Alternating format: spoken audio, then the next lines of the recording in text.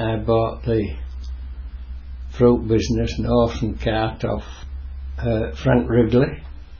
He used to live in Langley, top of Nancy Field, straight opposite the joiner's shop. I think it'd be his brother-in-law that was the joiner, and he had the horse and cart there. I bought that off him in about 45, I think, 45 or 46. But although I came round the street for 9 years, I was getting to know the fruit trade. I didn't know how I was a butcher by trade. And when I got the experience, I said to my wife, well, I don't want that, it's the wrong side of business, I want to be in wholesale. So I then got fit up in wholesale, and I gave my business away to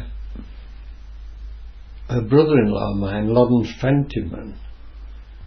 You must have had some experiences then when you were on horse and cart.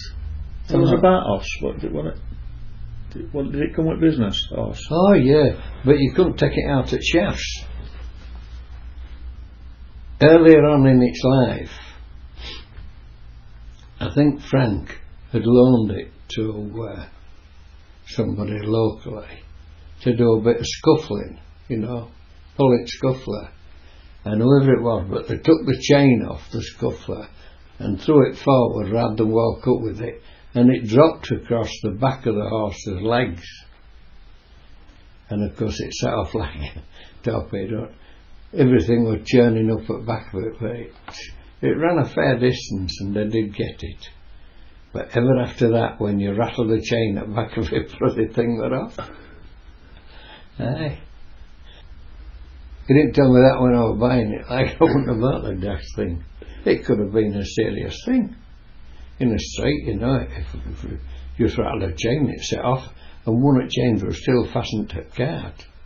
Because there's two, you see, and that's what happened. One they got and they threw it up, before they got other were off. And of course the scuffler, whatever it was, were just rolling round till it broke the chain or whatever they did.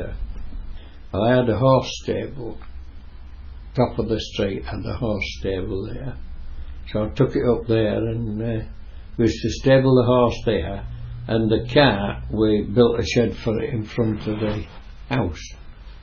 And then when we were bringing it down on the morning to put it in the shafts, it used to walk straight down and up the step. It put its two front feet up the step, and it used to push the door open if it were just ajar.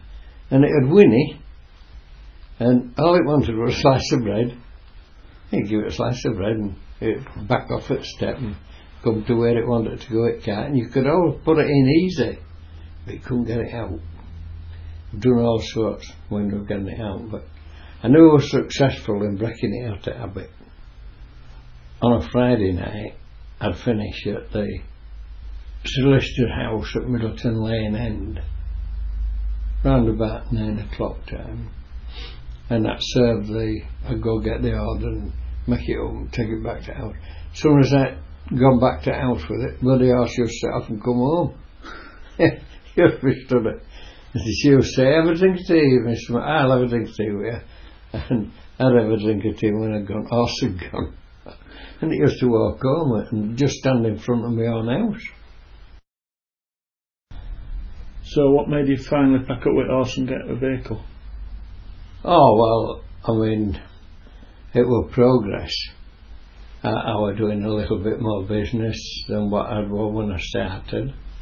And I could see that if I got a van, I could go round these places, little farms, they're all market gardeners around here, picking stuff up that I wanted, and I suppose getting it to a better price. So you didn't know whether you got it at a better price, it was just... I bought a directorship in a Leeds company. I got appointed the buying director, so I was free to move about in the country as I wanted and just do the buying. And I turned that company from a loss to a damn good profit. and you get cross arguments when you get new members on board and stuff like that, you know. Till I've had enough of this, I'm going home, finished.